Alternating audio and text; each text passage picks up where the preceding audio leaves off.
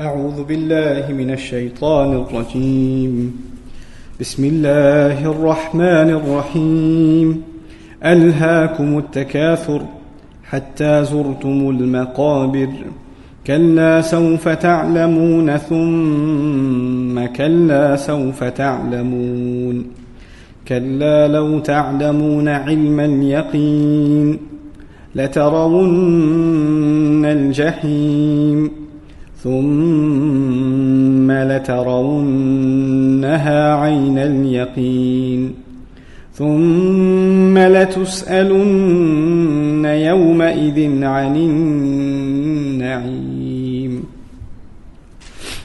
رب اشرح لي صدري ويسر لي أمري واحلل عقدة من لساني يفقه قولي والحمد لله رب العالمين والصلاة والسلام على سيد الأنبياء والمرسلين وعلى آله وصحبه ومن استنى بسنته إلى يوم الدين اللهم اجعلنا منهم ومن الذين آمنوا وعملوا الصالحات وتواصوا بالحق وتواصوا بالصبر آمين يا رب العالمين ثم أما بعد السلام عليكم ورحمة الله وبركاته Inshallah ta'ala, I'd like to begin our dars of Surah Takathur with a quote, a statement from Al-Biqa'i rahimahullah. He says, وَلَمَّا أَثْبَتَ فِي الْقَارِعَةِ أَمْرَ السَّاعَةِ وقسم الناس فيها إلى شقي وسعيد وختم بالشقي افتتح هذه بعلة الشقاوة. What he says is, when Allah Azza wa Jal in the previous surah concluded and established the matter of the hour when he talked about Al-Qari'ah, one of the specific features of the last day, that knocking sound, he ended that surah with a mention of people that will end up in hellfire. So we read, وَمَا أَدْرَاكَ مَا هِيَ نَارٌ حَامِيَةٌ, the people who end up in the hellfire. He says, because he concluded, and as he concluded there with the people of hellfire, he begins this surah, افتتح هذه. So he opened this surah with the reason of ending in hellfire. So the previous surah ended about a certain people that are ending in hellfire, and this one opens with a description of what is it that led them to that hellfire. And in the previous surah, Allah Azza wa Jalla was talking about them. فَأَمَّا مَنْ خَفَّتْ مَوَازِينُهُ, whoever's scales became light. But the person was third person, his scales. Not your scales, but his scales. But this surah begins in the second person. It is as though Allah is offering one final advice to these people. And instead of talking about them, He is now talking to them. Alhaakum, it deluded you, something deceived you, something distracted you. And we'll get more into that when we get into the surah further. Just some other points about the nazm, the coherence and the placement of the surah. We talked about a quartet of surahs, 4 surahs that are kind of bunched together in this series of surahs that we are studying. We had Surah Al-Zilzal, إِذَا زُلْزِلَتِ الْأَرْضُ زِلْزَالَهَا. It was describing the last day, the zalzala, the earthquake of the last day. And then the very next surah started talking about, even though there is that day coming, what people are behaving like nowadays. So it went from the future to the immediate present. إِنَّ الْإِنسَانَ لِرَبِّهِ لَكَنُودٌ. This is Surah Al-Adiyat. It came to the reality of our time right now. Even though that huge calamity is on its way, people aren't ready. Look at their attitude now. Then again we went to the Akhirah, Surah Al-Qari'ah, the next surah. Al-Qari'atu mal-Qari'ah, wa ma adraka mal-Qari'ah, yawma yakunu an-nas kal-farash al-mabthuth. That surah again took us to the last day. And now again we're coming back to a surah that brings to mind the reality as it is right now. So there was Akhirah, Dunya. Then Akhirah, then again Dunya. There's the sequence that's taking place in these surahs. Because of that sequencing, not only does this surah have a relationship with the surah that preceded it, which we just established, the previous one ended with the people of hellfire, and this one is talking about why did they end up here? Not only does it have a relationship with that, it has a relationship also with Surah Al-Adiyat. Because remember, the sequence is surah of Akhirah and surah about Dunya, then a surah about Akhirah and then a surah about Dunya. So Al-Adiyat and this surah, the one we're studying now, At-Takathur, both have to do with what? They both have to do with dunya. So they have some relationship between them. They have some parallels between them. And as we go further, inshaAllah ta'ala, we will explore these parallels. Let's begin bi'idhnillah. Just a few words in the first ayah. Alhaakum at-takathur. Alha in Arabic is a past tense verb. Ilha comes from lahwun. Lahu is the trilateral form. The thulathi mazid form is ilha. That's the masdar. So alha yulhi ilha. But the original word is lahu. Lam, ha and waw. Which actually literally means entertainment. It literally means entertainment. In another place, Allah Azza wa Jalla says, اعلموا أنما الحياة الدنيا لعب ولهو. Know that worldly life is nothing more than play and entertainment. So this is one way that word lahu is understood. Another way the word lahu is understood is that which keeps you busy and takes you away from something you're actually supposed to be doing. And that's exactly what entertainment is. Entertainment essentially is a waste of time. And you could be using that time for something more productive, but you basically lost that time entertaining yourself. That's the essence of the word lahu. But from it, when you come to the word ilha, it means to be distracted, to be pulled away from something. And in the verb itself is already embedded the idea that the thing that distracted you was less important, and the thing you were distracted away from was more important. That's already embedded in the word itself. Now, similarly, it's used in many places in the Quran. For instance, in Surah Al-Munafiqun, Allah warns us, Ya ayyuha alladhina amanu, la tulhikum, same verb. This is, over there it's in fi'l nahi. This is in the present tense form. La tulhikum amwalukum wa la awladukum an dhikrillah. Don't allow your money and your children to delude you, to distract you from the remembrance of Allah. So Allah is establishing a point there. When it comes to remembering Allah, then even your money and your children are less important. And they are actually distractions from remembering Allah. Actually, our money and our children should be a means by which we should remember Allah. And that lesson we will learn in this surah. How do you take what you have and that becomes a means not to forget Allah, but a means to remember Allah? That's the lesson essentially in this surah. So the surah begins with a complaint about us being distracted, us losing the sight of things. And it concludes with a lesson that will teach us. It will teach us a profound lesson. The very things that distract us are supposed to be the things that remind us. They're supposed to be reminders. So it's a rewiring of our attitudes that's going to take place in this surah. So alhaakum, it deluded you. I'm saying it as the subject. It deluded you. What is that it? What's the subject of the verb? What is the fa'il? It's at-takathur. At-takathur is the next word in the ayah. So Allah is not saying it deluded you. He is saying at-takathur, which I'm not translating yet, deluded you. It distracted you. The word takathur in Arabic comes from the word kathra. Kathra means plenty. Like kathir means a lot. Kathir means a lot, right? So kathra, plentifulness. Allah Azza wa Jalla, and takathur, in tafa'ul, it means three things. I'd like you to, at least actually four things. And I'm going to go through all four of those meanings before we establish the full meaning of the ayah, inshallah. The first thing takathur means is the desire of having a lot. Kathir itself means a lot. At-takathur, the desire to have a lot. So the first meaning is the desire to have a lot distracted you. That's the first meaning. The desire to get a lot distracted you. You were so busy wondering, I don't have enough, I need to get more. I only have a rental, I need to buy a house. I only have an old car, I need to get a newer car. I only have this much savings, I need more savings. I only have one business, I need to establish another business. I only have this, I need more. There's always this desire of getting more and more and more. Your mind was always busy doing that, and it distracted your mind from thinking about something that was more important. That's the first meaning. The second meaning of takathur is the competing in getting a lot. So the first thing was wanting a lot for yourself. The second is competing with others in getting a lot. How come that guy got more than I did? How come he has more than I do? Man, this guy got a better job. I need to compete. I need to keep up. And this happens at the level of an individual. It happens at work. It could be in petty things. It could be like, man, you're sitting in your cubicle in your office and you got a chair, and the guy next to you got a nicer chair, and you're like, why did he get a nicer chair? Why did he get that? It's a silly thing, but you're wondering why, he's a nicer mouse. His mouse pad is cleaner. He gets the window office. I don't get the window office. This could be something so petty. There are two janitors. Their job is to clean up the building. And one of them has a shinier mop, and the other one's saying, man, his mop is nicer than mine. This urge to compete with others in what you have. Constantly comparing your car with somebody else's car, your house with somebody else's house, your clothes with somebody else's clothes, your assets, your wealth with somebody else's wealth. So this distracts you. The first thing was you want it for yourself. The second is you're competing with others. This attitude of competition between you, it keeps you busy. By the way, this attitude even takes place in social issues. They had a wedding, so how should our family's wedding be better than theirs? They booked that hall, we should book a more expensive hall. They ruined themselves by going into debt, we should ruin ourselves even more by going into deeper debt. Right? But the idea is this competition. It's always there. It's always there. And of course, this even happens in the workplace among non-Muslims too. It's not just Muslims, of course. Allah is talking to all humanity here. Cutthroat. Who wants to get the promotion? Man, that guy better not get it. And if he gets it, why did he get it? Why did he not get it? When somebody gets promoted, it's not like you got paid less. There's still food on your table. But there's this natural urge inside the human being. It even happens among children. It even happens among children. You know, you have two kids. One of them, the teacher gave your kid a star on their paper.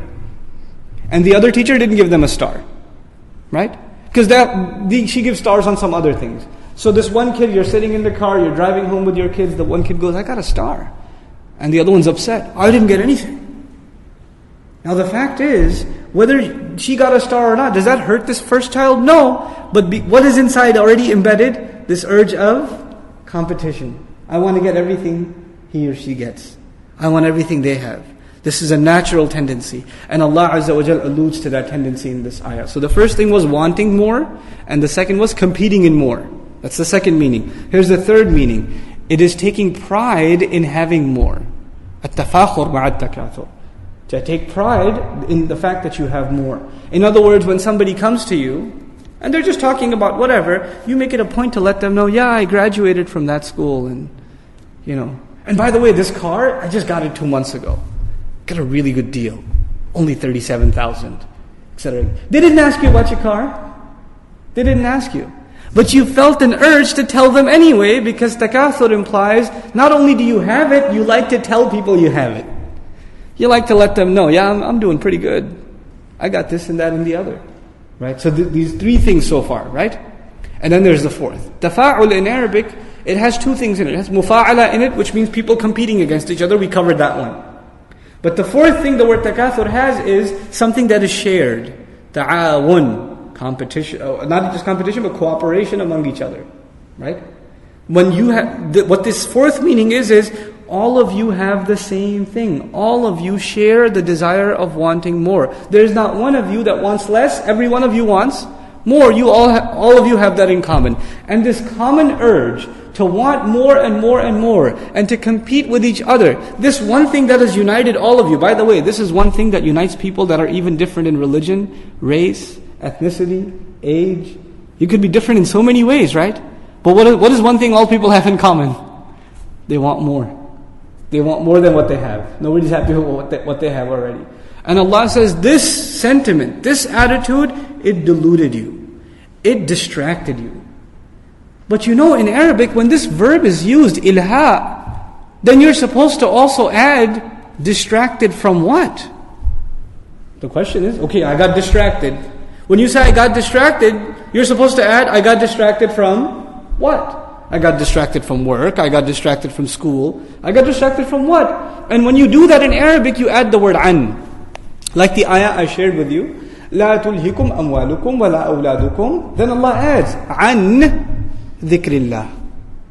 Don't allow your monies and your children to distract you from what? From the remembrance of Allah. There's a from there. There's an additional information. There's a piece of information that you're expecting. Now in this surah, Allah Azza wa Jal did not mention an ay shay.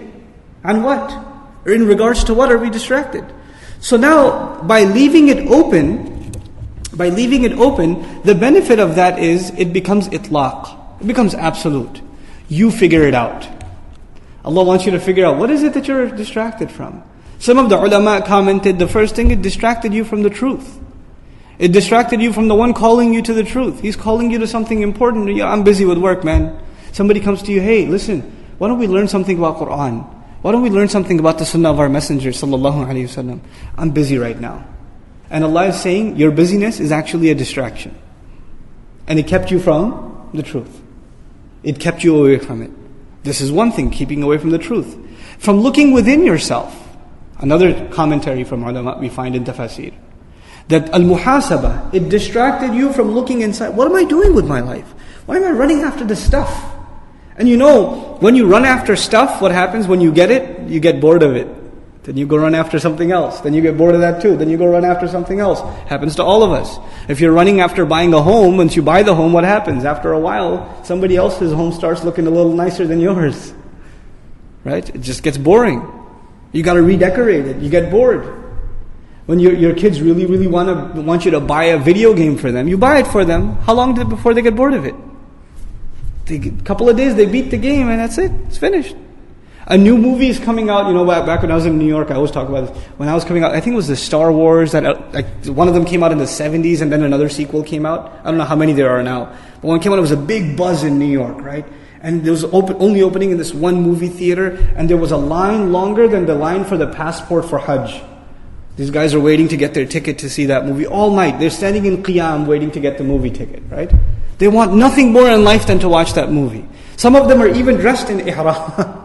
They're dressed in the Star Wars gear, painting their faces, Jedi Knights, the works, right? Because they want to go see this movie. Once they go see this, they wanted nothing more. If you talk to them right then and there, you say, hey, you want to come and do some work or you want to do something else? No. This is what I want to do. Once they finish watching the movie, what do they come out and say? It could have been better. It wasn't that good. The special effects were kind of cheesy. This and that. You just wanted this so badly, and what happened? You got deluded. You thought this is going to bring you happiness. That's why you did it. But as soon as you were done, were you happy at the end? No. You figured something else. Man, I can't wait till the third one comes out. Now you moved on to the next thing. So you keep deluding yourself. You never stop and think, man, I'm never satisfied. Every time I get one, I want something else. Every time I get this, I want that. I never get fulfilled. I never get content. So it even kept you from looking within yourself. It kept you from pondering over your purpose in life. This distraction, this want, this competition, it kept you from pondering, why am I here? Is my job on this earth only to run after things, and then run after some other things, and then run after some other things, and then go into my grave? Is that why I was here? Is that what I was put here for? Because that's what animals do. They eat, then they get hungry again, then they go eat, and they get hungry again, and they go. So what's the difference between me and an animal? If this is what all I'm here for, then how am I any different from an animal? But this, you were so busy in this competition, you never had time to think about that even for yourself. Even if you did, a fleeting thought, never something that you would truly ponder over. Then of course, ulama comment, it kept you from paying attention to this message, to this Qur'an. This Qur'an was supposed to open your eyes. It was supposed to show you what your purpose in life is. It was supposed to give you the best introspection, look inside your own consciousness for you. It opens yourself up to you. But you didn't have time for this Qur'an because you're too busy with takathur. It's deluding you. But the most interesting commentary I found is, you remember what the last surah was? Surah Al-Qari'ah? Al-Qari'ah? The loud knocking noise from the beginning. Hawiyah at the end, hellfire. Allah says, Alhaakumut takathur. This distraction was so huge, it even kept you from Al-Qari'ah. It even distracted you from the fact that the entire earth will be rattled. That hellfire will be brought forth. And some people's scales will be heavy and some people's scales will be light. That huge reality that you learned about, that you memorized, that you even recite. Many of us recite that surah because it's short and we're in a hurry, right? So we recite it. And yet, even though we recite it, we're distracted from that reality. How can that be? Alhaakumut takathur. Subhanallah. That's Allah's commentary in the beginning. Let's look at some of the things that ulama have said in regards to this ayah. First, we'll look at the parallel between this and Surah Al-Adiyat. Remember, Al-Adiyat talked about attitudes in dunya, and this surah also. In that surah, Allah Azza wa Jalla says, إِنَّ الْإِنسَانَ لِرَبِّهِ لَكَنُودٌ. No doubt the human being is very disloyal, ungrateful to his master. وَإِنَّهُ عَلَى ذَلِكَ لَشَهِيدٌ. And no doubt he is a witness to that truth. وَإِنَّهُ لِحُبِّ الْخَيْرِ لَشَدِيدٌ. There is no doubt his love of good, his love of stuff, things in dunya is very intense. And now Allah is saying, your love is so intense. That He said in that surah. In this surah He's saying your love of those things is so intense, it ends up doing what? Distracting you. So it's the next step. What did that love end up doing? It ended up distracting you. There's a solid connection between the two things. Al-Zamakhshari comments, إِذَا شَغَلَهُ. Meaning, this plentiness or this desire, it kept you busy. Not only in your mind, but even in your activities, it kept you busy. He defines takathur as following: التباري في الكثرة والتباهي بها, to show off in plentiness and to be proud of it in and of yourself. وأن يقول هؤلاء نحن أكثر وهؤلاء نحن أكثر. And so that some of them would say, we have more. And the other would say, no, we have more. And that's what your entire life would be spent. Just saying who has more and who has less. Subhanallah. At-Takathur commented again by Ash-Shawkani rahimahullah, تَفَاخَرُوا أَيُّهُمْ أَكْثَرُ عَدَدًا, that they show off to one another who has more in terms of what. And then he says, أَوْ أَرَادَ أَلْهَاكُمُ التَّكَاثُرُ بِالْأَمْوَالِ وَالْأَوْلَادِ إِلَىٰ أَن مُتُّمْ وَقُبِرْتُمْ. Very important comment. He said the distractions, it may perhaps are distractions of money and children. The distractions that Allah is talking about, takathur, is two things, money and children. Why is He saying that? When ilha is mentioned elsewhere, what does Allah say? لَا تُلْهِكُمْ أَمْوَالُكُمْ وَلَا أَوْلَادُكُمْ. With the verb for distraction associated in the Quran is with wealth, assets and children. That's one place. Another place is takathur. So in Surah Al-Hadith He says, وَتَكَاثُرٌ فِي الْأَمْوَالِ وَالْأَوْلَادِ. So with the first word of the ayah, ilha, we also find amwal and awlad. With the second word, takathur, in the Quran, we also find amwal and awlad. We find both things. So both amwal, meaning assets and children, we want more and more and more for them or of them. And at the same time, both of them are incredible distractions from our real purpose in life. They can become enormous distractions. One slight comment that should be used to clarify, when it says takathur fil awlad, plentiness in terms of children, it means a few things. It doesn't just mean having lots of children. Plentiness in terms of having lots of children. Of course, we're living in times where people don't want to have a lot of kids. It's bad for the economy, right? And there are even some countries in the world where there's a policy you can't have more than a certain number of kids. And they try to play with the order of Allah, and then it comes back to haunt them. Why didn't they want to have more children? They didn't want to have more children because they can't afford it. The economy won't support it. And what ended up happening now in places like China, now there's a new economic crisis. We don't have enough of a workforce to handle the infrastructure demands of our country because we curbed the population. So there is a new economic catastrophe now that they themselves created because of curbing population. Subhanallah. Subhanallah. So you have both, the order of Allah Azza wa Jalla. Anyway, the second meaning that is not often caught is when Allah says takathurun fil amwal, it means, or fil awlad, it means you want more for your children. In other words, this competition, I should have more than the other. It transcends into your children, and you say, my kid should have more than the other guy's kid. My kid should make it to the team. Why did he get picked? Why did that one get an A and mine got a B? I'm going to go complain to the teacher. How come his son got a B? Well, it has nothing to do with your son. Your son got a C for his own reasons. That has nothing to do with him. But you're always comparing yours to someone else's. Yours to someone else's. So this becomes petty, not just for you, but even for your children. So, Allah Azza wa Jal says, actually before we go to what Allah Azza wa Jal says in the next ayah, let's look at a few more comments. Ibn Abbas radiallahu anhu had an interesting reading of this ayah. He used to add an extra hamza in the beginning. أَأَلْهَاكُمُ التَّكَاثُرُ or أَلْهَاكُمُ التَّكَاثُرُ. You know what that means? Did this urge of plentiness, this competition of plentiness, was this what distracted you? Is that what kept you busy? So it's actually, he reads it in the form of a question. He reads this ayah in the form of a question. And when you were yelling at someone, sometimes you yell at them in the form of a question. Is that what I taught you? Is that what you just did? Now you don't say, you just did it. You say, is that what you did? Can you explain to me why you did that or how you did that? So you put it in the form of a question because it's part of zajr, yelling at someone, scolding them. So Ibn Abbas radiallahu ta'ala anhu has that reading of the ayah. Abu Muslim finally, actually we already covered his comment. His comment was basically that it could be a shared sentiment among people. Okay, so we'll glaze that over inshallah. One last place we'll look at in the Quran in regards to the first ayah, which is in Surah Al-Kahf, which is a good explanation of Al-Hakum Al-Takathur. You know the story of the two farmers? One of them had a small garden, the other one had a much better off garden. How did he show takathur? He says to the poorer farmer, the wealthier one says to the poorer one, he says, أَنَا أَكْثَرُ مِنْكَ مَالًا وَأَعَزُّ نَفَرًا. I am more than you in terms of wealth. And I am more powerful in terms of manpower. I have a lot more sons that take care of my business. You're a loner. You don't have anybody helping you out. So he established this, أَنَا نَحْنُ أَكْثَرُ. And the other one says, نَحْنُ أَكْثَرُ. So he was showing this takathur to the other. Alright, so this a few things. Actually, I did say that was the last comment, but I should mention this comment. This is important, inshallah. This is in regards to the fact that Allah said it distracted you, but didn't mention what is it that distracted you. This is the commentary of Ash-Shawkani, rahimahullah.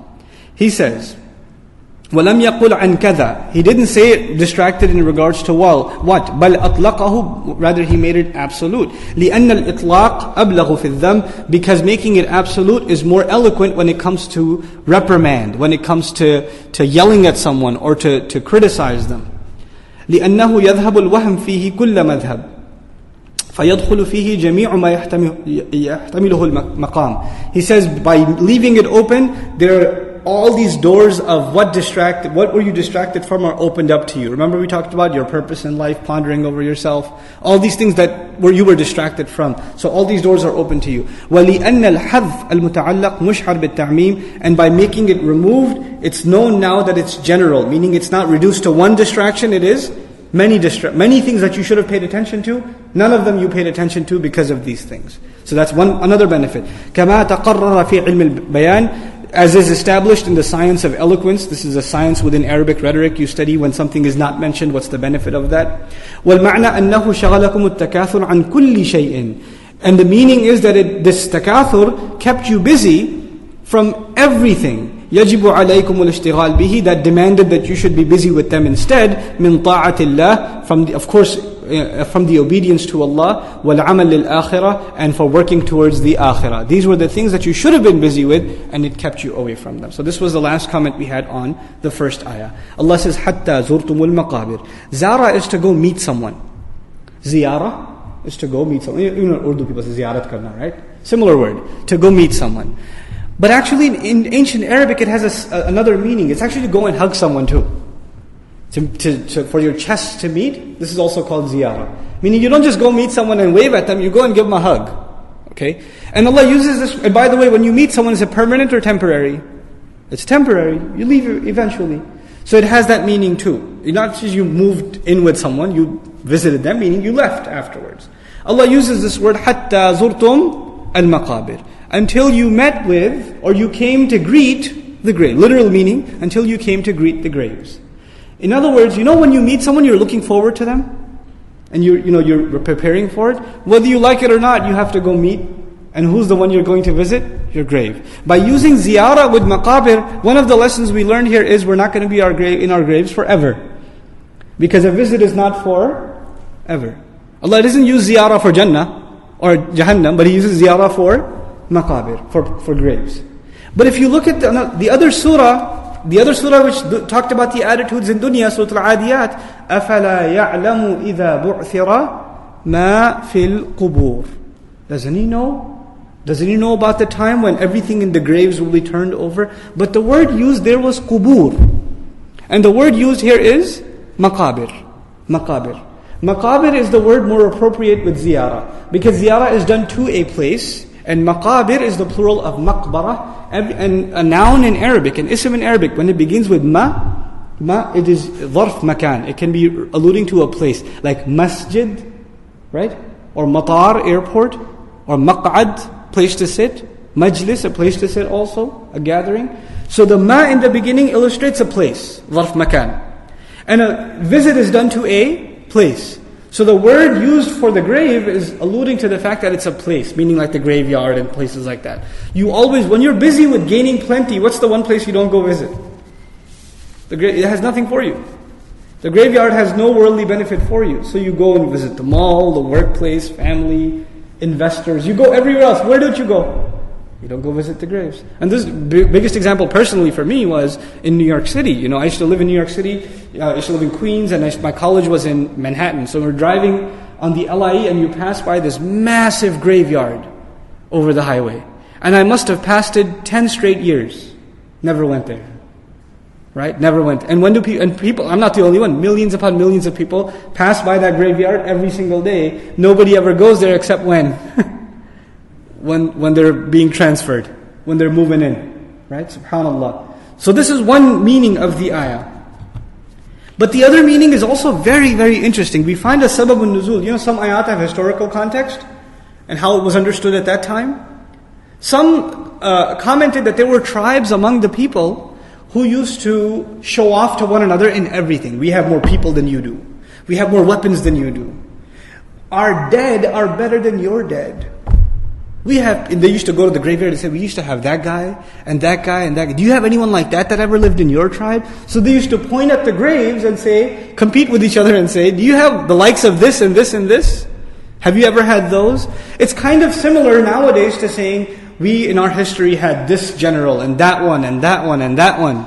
Taking pride in heroes of the past. But they would do it more literally, actually go to the graveyard, point at his grave and say, do you have a guy like, can you compete with that one? How about that one? How about that one? Again, in a more sophisticated sense, it happens nowadays when we compete with or show off our historical figures. Of course, Muslims refer to Salah ad-Din, or they refer to the Sahaba, and we talk about our historical figures, and we take pride in them. Who's got the likes of those people? You know what I'm saying? Now, by doing this, and the irony that Allah is establishing is, one, حَتَّى زُرْتُمُ الْمَقَابِرِ means, حَتَّى يَأْتِيكُمُ الْمَوْتِ فَقُبِرْتُمْ until death came to you and you were in your graves. You kept competing in plentiness until you went to your own graves. But the other meaning is, you used to go to the graves, and when you go to the grave, what should happen? What should happen is, you should remember where you're headed. But you even used to go to the grave to show off against each other. So even the grave that is supposed to be the easiest place for you to remember your purpose in life. If you're not a very spiritual person, and you don't think about the akhirah a lot, if you haven't prayed for years and years and years, if you go for a burial, and you've never gone to a burial, if you go to a burial, after a janazah you follow the procession and you go to the burial. If you go that will be a spiritual experience for you. Just walking around and reading the gravestones, reading this guy died at the age of, or this child died at the age of 20, this one at the age of 6 months, this one at the age of 83 years, this one at the age of 31, this one was this guy was my age, this woman, this man, this woman, and you will read that, and you won't be thinking of them. Who will you be thinking of? Yourself. It's going to open up your eyes. The graveyard is a great place to open up your eyes, to remember where we're all headed. It's a place of silence and reflection. And yet you people, you even turned the graveyard into a place of takathur. You couldn't even get a lesson from that. You people are hopeless. Which is why the past tense in the beginning is appropriate. Alha. It deluded you. Not that it will delude you, but it already deluded you. In other words, you are beyond hope. You people are a hopeless case. If it says it will delude you, there's still hope. Maybe it won't. Maybe I'll change because it has that potential. But if it's already happened, it means you people are a hopeless case. SubhanAllah. Now, specifically this comment, there are many mufassirun that have said this, but we'll just quote Shawkani, inshallah ta'ala. وَقِيلْ إِنَّهُمْ كَانُوا يَزُورُونَ الْمَقَابِرِ. It said that they used to visit these graves. فَيَقُولُونَ هَذَا قَبْرُ فُلَانٍ وَهَذَا قَبْرُ فُلَانٍ فَيَفْتَخِرُونَ بِذَلِكَ. And they used to say, this is the grave of that great one. This is the grave of that great one. They used to take pride in saying that. كَلَّا سَوْفَ تَعْلَمُونَ ثُمَّ كَلَّا سَوْفَ تَعْلَمُونَ. Identical ayat, except for what? ثُمَّ in the beginning. The rough meaning, كَلَّا. First, let's look at the word كَلَّا. بِمَعْنَى حَقًّا. كَلَّا means for sure. كَلَّا literally means not at all. No way. No way. In other words, this delusion of yours is not going to last. No way. You're going to wake up soon. And when you do wake up, you will yourself be saying, what have I done? How could I have been deluded? When people are so distracted, there are people you try to wake up and you try to tell them what life is all about, and they don't want to hear it at all. And you say to yourself, man, there's no way this guy will ever accept the truth. That guy is a hopeless case. This one, no way they will ever listen. Allah says to them, Kalla. No, there is a time. For sure. They will listen. No more distractions. And this is after they've gone to the graves, right? After they've been buried. Now, كَلَّا سَوْفَ تَعْلَمُونَ. The first one. Very, very soon you will find out. سَتَعْلَمُونَ means soon you will find out. سَوْفَ تَعْلَمُونَ. Very soon you will find out. Meaning your death is very, very close. It's not just close, it's very close. And as soon as you die, you're going to find out. Ali radiallahu anhu used to say, النَّاسُ نِيَامٌ. People are sleeping. He says people are sleeping. And when they die, they wake up. They die, they wake up. This was his comment, radiallahu anhu, in regards to this ayah. So we find, كَلَّا سَوْفَ تَعْلَمُونَ. Soon you will find out. Find out when? You'll find out when you go to your grave. Man, what have I been busy with? What should I have been busy with? You'll find that out pretty soon. As soon as one goes into the grave and the questioning begins, you realize how messed up you have been. That's the first one. Then he says, ثُمَّ كَلَّا سَوْفَ تَعْلَمُونَ. Then again, ثُمَّ كَلَّا سَوْفَ تَعْلَمُونَ. Some ulama comment this second ayah is not just for emphasis. The first one is for the questioning in the grave, when you will realize how messed up you were. The second one, soon you will find out, is when you come out of the grave, when the day of judgment begins, and all of your deeds are taken out, and the whole scrolls begin. Then you will really realize how distracted you had been. The full record. And the second record is more comprehensive than the first record. In the grave you're questioned, but not thoroughly. But when you come out on the day of judgment, how are you questioned? Thoroughly. So the second questioning is more powerful than the first, which is why the second ayah has thumma, making it more powerful. Thumma is akad. It adds tafkhim, it adds tahweel, it adds emphasis, it adds terror, and it adds comprehensiveness to the phrase. So Allah Azza wa Jal says, كَلَّا سَوْفَ تَعْلَمُونَ ثُمَّ كَلَّا سَوْفَ تَعْلَمُونَ. Az-Zamakhshari has an interesting comment. He says, إِنذَارٌ لِيَخَافُوا فَيَنْتَبِهُوا مِنْ غَفْلَتِهِمْ. This is a gift from Allah. This is a warning, so that they may wake up from their delusion and their distraction. وَالتَّكْرِيرُ تَأْكِيدٌ لِلْرَدْعُ وَالْإِنذَارُ عَلَيْهِمْ. And this repetition, the benefit of it is that when you repeat, the warning becomes stronger. I'm telling you. When you do that twice, what happens? The one listening is really warned. You know, if you really want to stop your kids running into the parking lot. Stop. You don't say it once. How many times do you say it? You repeat it? The more serious the warning, naturally, what do? You repeat it. You're going to find out. كَلَّا سَوْفَ تَعْلَمُونَ ثُمَّ كَلَّا سَوْفَ تَعْلَمُونَ. The repetition of it actually adds to the state of urgency and the style of warning that Allah Azza wa Jalla is communicating. وَالْأَوَّلْ أَشَدْ. And this style is used in Arabic, for example, أَقُولُ لَكْ ثُمَّ أَقُولُ. I'm telling you. Man, I'm telling you. You say it again. You know, and you say this twice to get the point across to someone who does, apparently, until you say it to them this way, it won't affect them. They're beyond the point of just casually talking to them, and they're ready to reason. So you have to give them the stronger language. The Qur'an, the problem is, for us the Qur'an is in the form of book. We're reading it. But when the Qur'an was being recited to the kuffar, it wasn't being recited in the form of book. How was it being presented? Speech. And in a speech, you can emotionally affect your audience. But in writing, it's not as easy to do that. In speech it is, which is why even today, if you're reading Qur'an, you may not be moved. But if you're listening to Qur'an in salah, what might happen? You'll be moved. Because the real effect is in speech. The real effect, heart to heart, is in speech. Somebody emails you advice, I don't know. Somebody gives you advice over the phone, you take it a lot more seriously. Because words, when you hear them, they just have they are closer to the heart. Which is why even in the Qur'an, we don't find the Sahaba saying, قَرَأْنَا وَأَطَعْنَا. We read and we obeyed. What do they say? سَمِعْنَا وَأَطَعْنَا. We heard and we obeyed. Writing is read, but speech is what? Heard. And it's so compelling that once we hear it, we're ready to obey. It's powerful speech.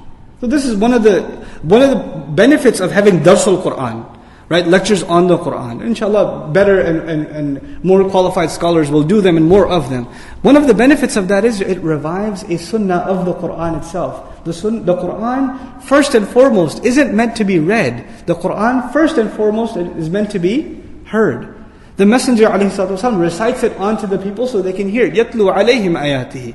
And part of its power and its emotional strength is lost when you reduce it to reading, when it's not something that is heard. كَلَّا لَوْ تَعْلَمُونَ عِلْمَ الْيَقِينِ. No, not at all. Had you only had. Law is kalimat al-hasr. It's a word used to express what's called regret. So Allah Azza wa Jalla is expressing regret on their behalf and saying, if you only knew. If you only had knowledge. What kind of knowledge? He says, ilm al-yaqeen. If you had knowledge of certainty. Had you known the knowledge of certainty. There's ilm al-yaqeen. A few ayat later we'll find something else. We'll find ayn al-yaqeen. Okay? ثُمَّ لَتَرَوَنَّهَا ayn al-yaqeen. So there's two now. There's the knowledge of certainty. There's the eye of certainty. These are figures of speech. We'll talk about each of them inshaAllah ta'ala. Then in the Qur'an there's a third one, which occurs twice. Allah Azza wa Jalla uses the word حَقُّ الْيَقِينِ وَإِنَّهُ لَحَقُّ الْيَقِينِ. So there's ilm al-yaqeen, ayn al-yaqeen, and حَقُّ الْيَقِينِ. There are three of them. If one has to understand all three and the relationship between them before we understand these ayat properly. So let's do that inshaAllah ta'ala. First of all, let's look at the word yaqeen itself. That's the common denominator between these three phrases. Two of these phrases, once again, are in this surah. Which two phrases? Ilm al-yaqeen and Ayn al-yaqeen. And the third phrase doesn't occur in this surah, it occurs elsewhere, twice. And this is Haqqul yaqeen. Haqqul yaqeen. Okay? So let's look at the meaning of the word yaqeen. Imam Raghib says, Al-yaqeen min sifat al-ilm fawqa al-ma'rifah aw al-diraya. He says yaqeen is a kind of knowledge that is above just being familiar with something or having information about something. It is a higher form of knowledge. That's the first attribute. So it's more than just knowing, having yaqeen. I'd like to translate the word yaqeen with the words solid conviction or unflinching conviction. You're absolutely convinced of something, then you use the word yaqeen. This is even stronger than iman, by the way. And we'll see why it's even stronger than iman when it's used. Then we find Abu al-Hilal al-Askari commenting on the word yaqeen. He says, Al-yaqeen sukunun nafs wa nahju sadr bima alima. This is very important. Two parts. He says yaqeen is something you are so convinced of that deep inside you are satisfied with it. You're okay with what it says. There's one thing, somebody says there's an afterlife and you say, yeah, I guess it makes sense. I guess it's possible. Right? Okay, I'm willing to accept that. That's not yaqeen. That's a casual acceptance.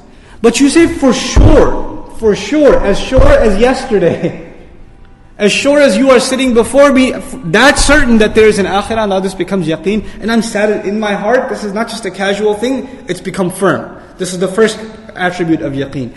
The second, وَنَهْجُ الصَّدْرِ بِمَا عَمِلَ. So one, you're not, actually this was the second. The first is sukunun nafs, which is, you don't think about it again. It's not something you revisit.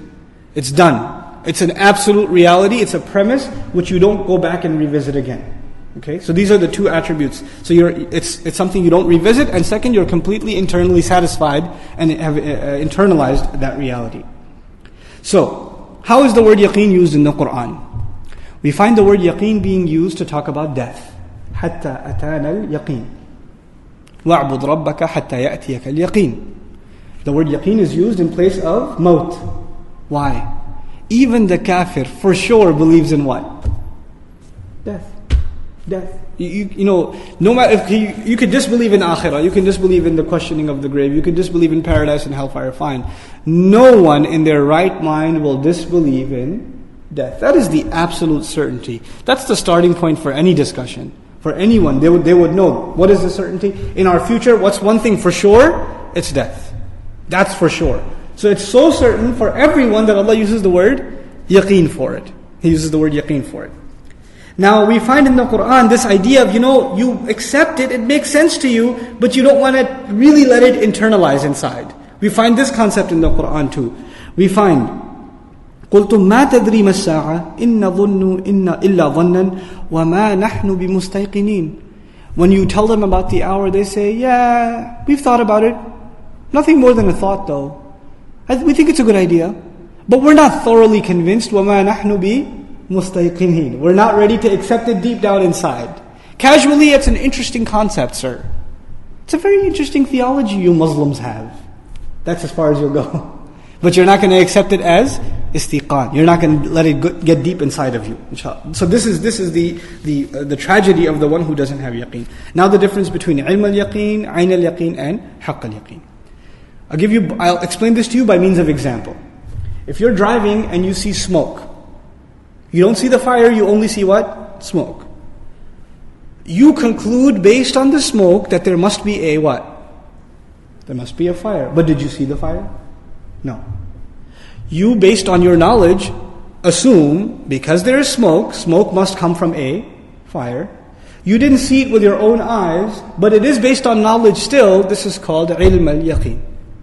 The certainty that is based on what? On knowledge. On knowledge. You don't have to have seen it. It is because of your knowledge that it led you to that conclusion. This is a pretty viable means of deriving conclusions. You see smoke, there must be fire. You see, for example, wet ground. You come outside and you see the whole parking lot is soaked, or the whole yard is soaked. Must have been rain. It must have rained while I was sleeping. You can derive that conclusion based on what you see. Did you see the rain yourself? No. But this is what kind of yaqeen? What kind of conviction? Ilm al-yaqeen. If you go close and see the fire yourself, now you see the smoke and you see what? The fire.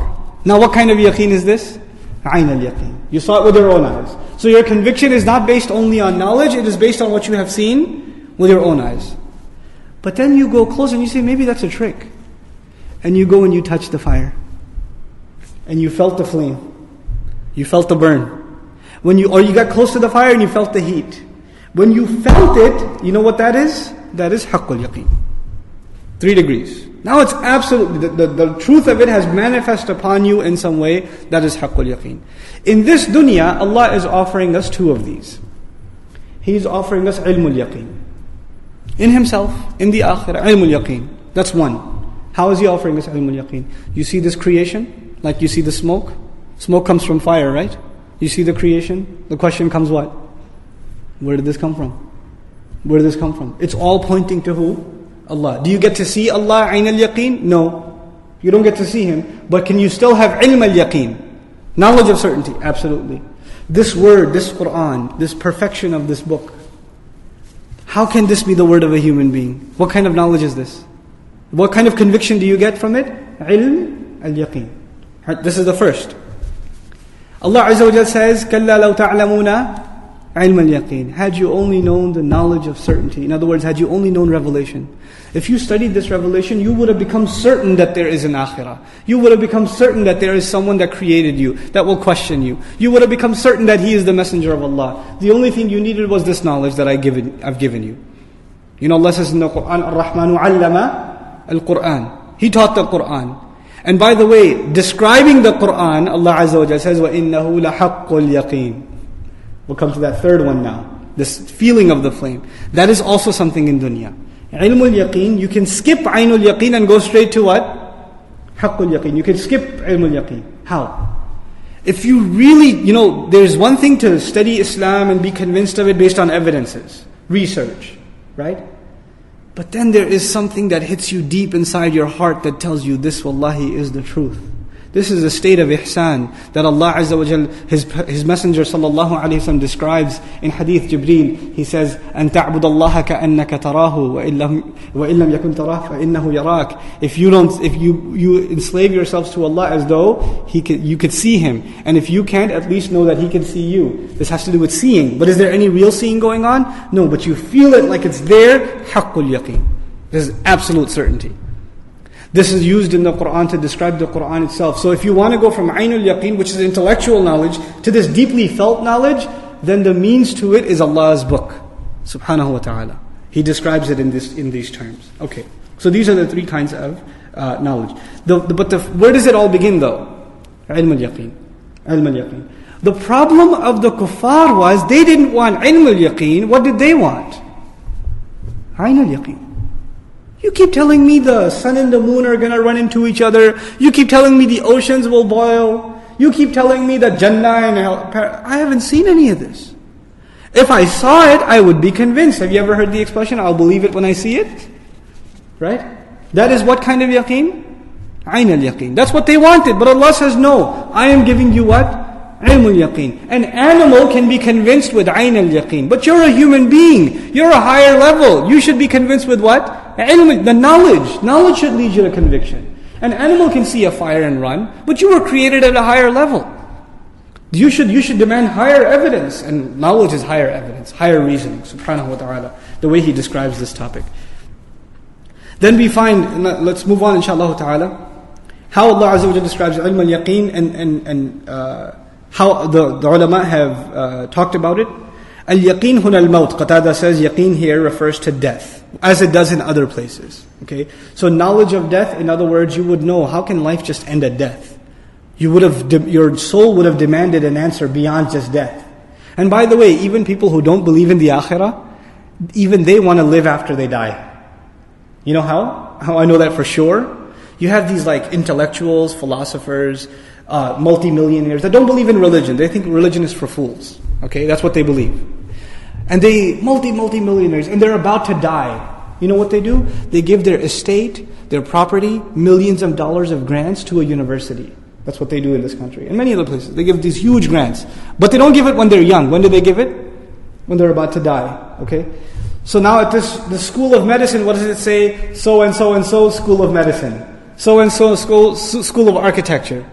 They are dying, and what are they hoping? At least my name will live on. That's what a monument will be built in my name. My legacy should continue. Even if you deny the akhirah, the afterlife, Allah put a desire inside the human being to go on after he dies. And when you deny the truth of it, it comes out in weird ways, like a plaque. That's all you want in the akhirah. I can't have Jannah, so I might as well get a plaque. Right? That's all they get. But the idea is, it's some remnant of it. It's rooted in what? Even that idea of giving away and giving after I die, people should remember my charitable work. Why do you want that? You don't believe in an akhirah. It's not going to give you any sadaqah or sadaqah jariyah or anything. It's just that my name, my legacy will continue. There's more to me than my death. My death, my life will mean something more than just my own lifespan. That's something Allah embedded inside the human being, and the answer to it is the iman in the akhirah. Then he says, لَتَرَوُنَّ الْجَحِيمِ. For sure you will see al-jahim. Jahim comes from juhum. Juhum is the stare of a lion before it's about to eat you. The lion, stares at its prey, and the way it stares, the prey gets petrified. It can't even run anymore because it gets caught in the eyes. Now Allah is talking about a face-to-face. لَتَرَوُنَّ, you will certainly see, and you are looking at a flame that is also staring back at you. And he describes this thing together. But there are a couple of technical things that are important to mention in this ayah that may or may not come again. The la in the beginning, which is called lam at-tawqid, is also used in classical Arabic for what's called jawab al-qasam, to respond to an oath. For example, I swear by Allah, لَتَرَوُنَّ الْجَحِيمِ. So when you say la, there's a qasam, there's an oath understood before it that doesn't even have to be said. But because there's a la here, it's understood that it's there. It's understood that and it could be wallahi, it could be, wal qari'ati, I'm bringing the qari'ah as an evidence. It could be anything. But it is there. It is there. And the evidence that is there is the lam in the beginning. And then the two noons at the end are for sure, for sure. So there are 3 times the emphasis in this ayah. Lam is 1, the first noon is 2, and the second noon is 3. لَتَرَوُنَّ تَرَوْنَ سَتَرَوْنَ, you will see. لَتَرَوُنَّ, you will definitely see al-jahim. You'll have to stare at it face to face. Some ulama commented that this is a reference to all humanity. Like in Surah Maryam, وَإِن مِّنكُمْ إِلَّا وَارِدُهَا كَانَ عَلَى رَبِّكَ حَتْمًا مَقْضِيًّا. There is not any one of you except that they will at least pass by it. Warid is to be at the brink of something. Like you stop at the bank of a river to get some water, and you move on. Allah says in Surah Maryam, there is not any one of you except that they will at least be at the bank of it, and then they will go forward. Even the believer will at least see the hellfire before he goes on. Why? He should know what he just escaped. He should have an appreciation of how much trouble he just saved himself from.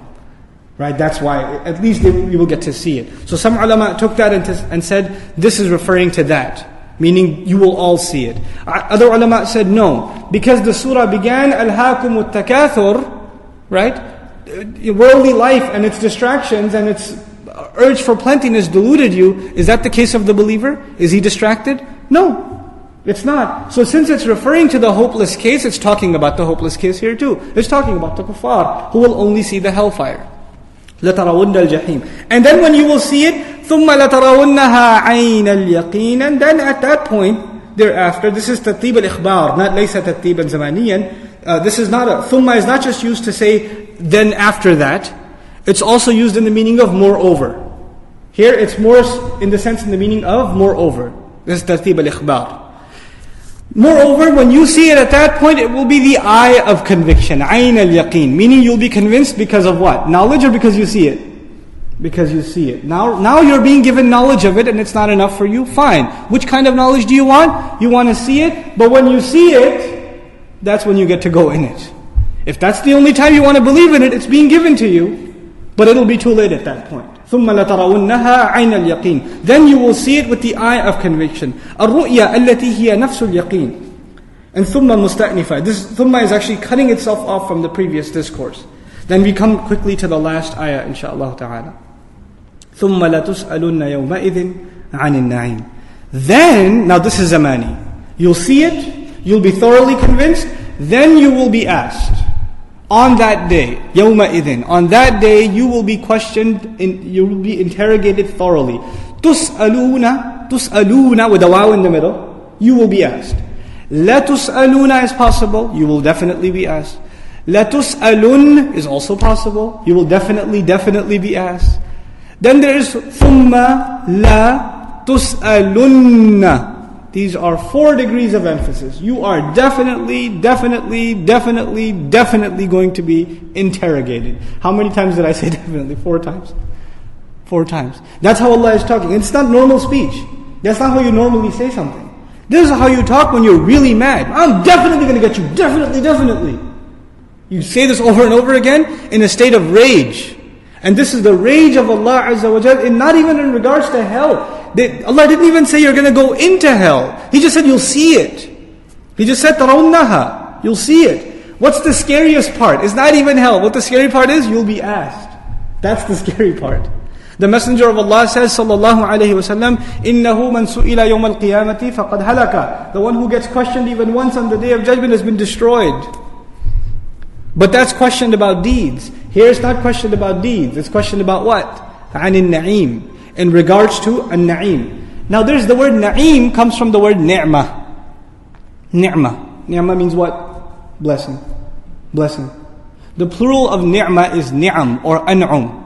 Allah didn't say ثُمَّ لَتُسْأَلُنَّ يَوْمَئِذٍ عَنِ النِّعَمِ جَمِيعِهَا. No. عَنِ الْأَنْعُمِ. No. عَنِ النِّعْمَةِ. No, not that either. The specific word used is عَنِ النَّعِيمِ. The word na'im is صفة مشبهة. It has a ya in it. What the benefit of that is, it's a few things. First implication of that is, you yourself were na'im. You will be asked about the fact that you were na'im. Na'im is someone who lives a life of blessings constantly.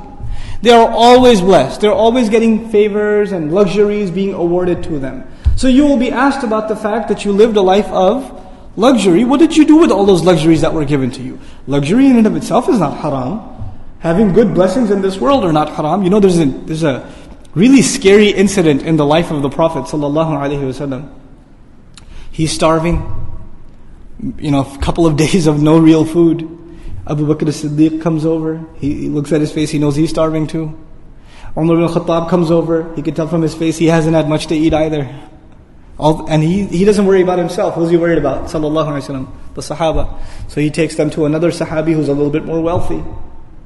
And he wasn't home actually. And he said Salamu Alaikum a couple of times outside the door, and nobody responded. So once you say Salamu Alaikum twice, what are you supposed to do?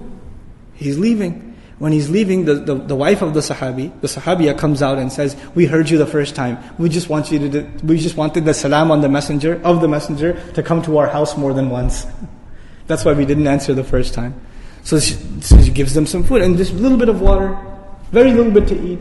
And he tells Abu Bakr as-Siddiq radiallahu anhu, he tells Umar ibn Khattab radiallahu ta'ala anhu, he tells them, this is the na'im we'll be asked about. This is the blessing. And compare that. And they're getting water after a couple of days of dehydration. And what are we drinking and what are we eating? And how are we clothing ourselves? And where are we going to sleep? Imagine. SubhanAllah. It's being rewired. Our thinking is being rewired. You know, nowadays we've come to a point of confusion in the Muslim Ummah. The more dunya you have, you say, Alhamdulillah, I have a really nice house. Which is nice, you should say that. But you should also say, Astaghfirullah, I'll be asked about a really nice house. I'll be asked. The more I have, the more I'll be asked. The less I have, the less I'll be asked.